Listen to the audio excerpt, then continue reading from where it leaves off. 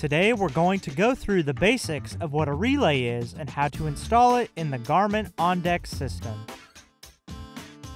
For this process, you will need to have the OnDeck system installed on the boat, along with any relays you are wanting to install. The OnDeck system comes with one relay in the box, and additional relays can be purchased through www.garmin.com. To perform the installation, some basic understanding of what a relay is and how it works will be beneficial. A relay in its most basic form is a switch that can be operated with an electrical signal.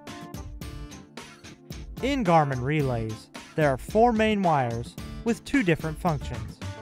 There are 2 control wires and 2 load wires. The control wires carry the signal to the relay to tell it to close the switch while also powering the load wires. This will then give power to the end device. In the case of the OnDeck system, that signal being sent down the control wires is done through digital switching on a compatible Garmin chart plotter.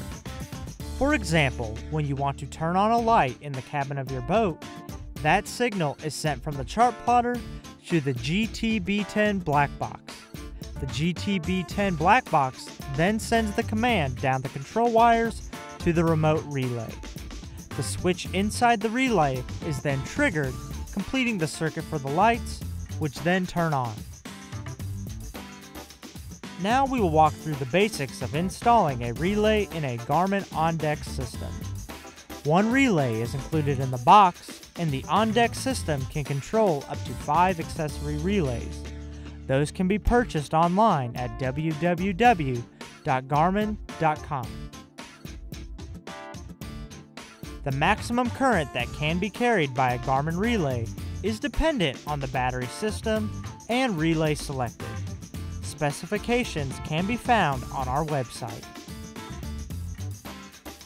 Each relay will wire into the 19-pin in-out cable. The relay wire colors on the 19-pin cable are white, white-orange, gray, pink, and brown. Taking one of the colored relay wires, connect it to the white negative control wire on the relay. Connect the black positive control wire on the relay to a 1 amp fuse, located on the positive side of the same power source as the GTB10 black box. Connect the positive wire from the power cable of the controlled device to the blue negative load wire on the relay. Lastly, connect the yellow positive wire on the relay to the positive terminal of the device's power source. This wire should be the same gauge or a lower gauge number wire as the wire connecting the relay to the device. Finally, connect the negative wire from the controlled device to the negative side of the power source. The load wires are now in line from the power source and the device is being connected. Then, when the control wires are triggered using the system, power will pass through the relay, which then allows the device to operate. To add more relays, repeat the same process using the other 4 colored wires in the in-out cable. And that's it. For more help, please visit marinesupport.garmin.com. Thanks for watching.